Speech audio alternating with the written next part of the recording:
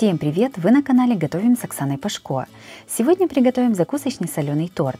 Этот вариант торта отлично подходит для подарка мужчинам. Он необычный, красивый и всегда вызывает много положительных эмоций не только у именинника, но и у гостей. Подписывайтесь на мой канал и узнавайте еще больше вкусных и простых рецептов. Сначала испечем коржи. Для торта понадобится 900 грамм готового слоеного бездрожжевого теста. Лист теста кладем на пергаментную бумагу, немного посыпанную мукой. Лист теста раскатываем в ширину примерно в 1,5 раза. Из этого теста вырезаем круг. Я вырезаю с помощью крышки от кастрюли. Диаметр круга получается 19,5 см. Также тесто можно вырезать ножом вокруг крышки или любого другого подходящего по размеру предмета. Тесто прокалываем вилкой. Все ставим в духовку, разогретую до 180 градусов. Выпекаем корж примерно 10-15 минут. Ориентируйтесь по своей духовке. Остатки теста собираем и тоже раскатываем. Вырезаем круг и точно так же запекаем. Из этого количества теста у меня получилось 5 готовых коржей. При выпечке коржи немного уменьшились в диаметре. Теперь приготовим начинку для торта. Берем 250 грамм красной соленой рыбы и отрезаем от нее несколько длинных не толстых пластинок. Сразу из пластинок рыбы скручиваем розочки. Чтобы розочки были более аккуратные, отрезаем от них нижнюю часть. Мне для украшения торта понадобилось 3 розочки. Остальную рыбу нарезаем небольшими кубиками. Вяленые помидоры нарезаем небольшими кусочками. Мне понадобилось чуть больше половины 300-граммовой баночки. Вместо вяленых помидоров можно использовать свежие огурцы. Зеленые оливки без косточки нарезаем колечками. Понадобилась одна 350-граммовая банка оливок.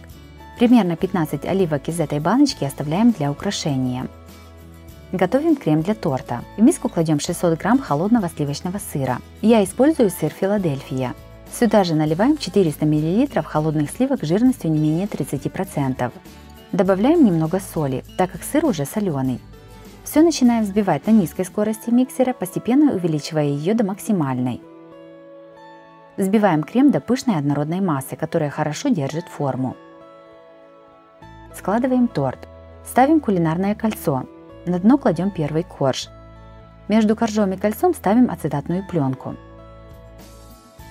Сжимаем кольцо до размера коржа. На корж наносим часть приготовленного крема. На крем выкладываем половину нарезанной красной рыбы.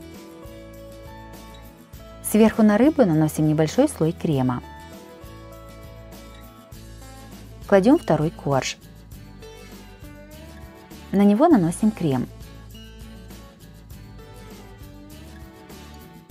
Затем кладем нарезанные оливки. Снова наносим крем. Кладем третий корж.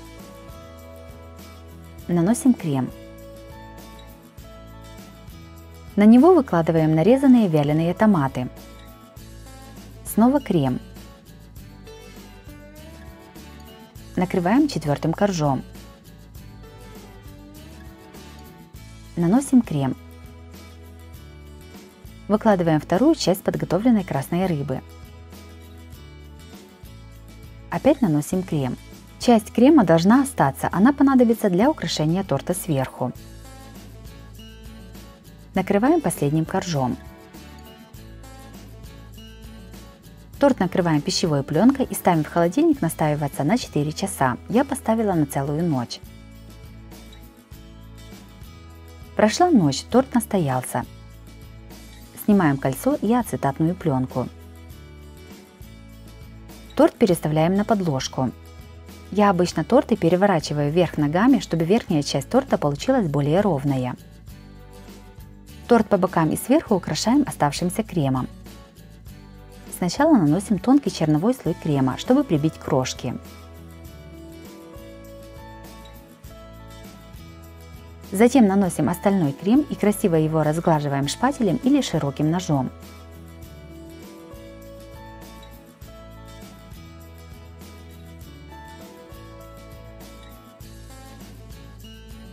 Украшаем торт. В длинные стручки перца вставляем по шпажке, чтобы их можно было крепить к торту. Перец на шпажках вставляем в торт. Зеленые оливки нанизываем на шпажку. Точно так же подготавливаем шпажку с черными оливками. Для того, чтобы оливки красиво блестели, смазываем их растительным маслом. Шпажки с оливками вставляем в торт. Лимон разрезаем пополам и нарезаем дольками. Точно так же отрезаем дольку от лайма.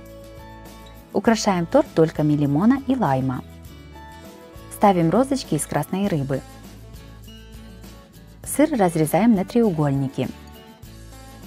Украшаем торт сыром и зеленью.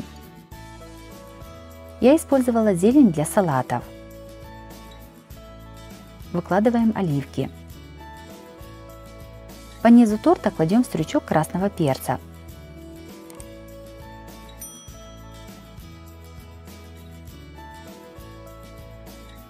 Торт сверху посыпаем кунжутом.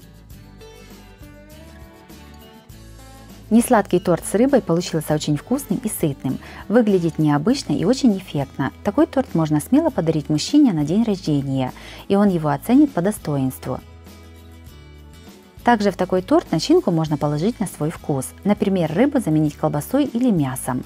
Украсить торт также можно по своему желанию. Если вам понравился рецепт такого торта, то обязательно ставьте лайк и пишите комментарии. Подписывайтесь на мой канал, чтобы не пропустить новые видео. С вами была Оксана Пашко. Готовьте вкусно, готовьте с удовольствием.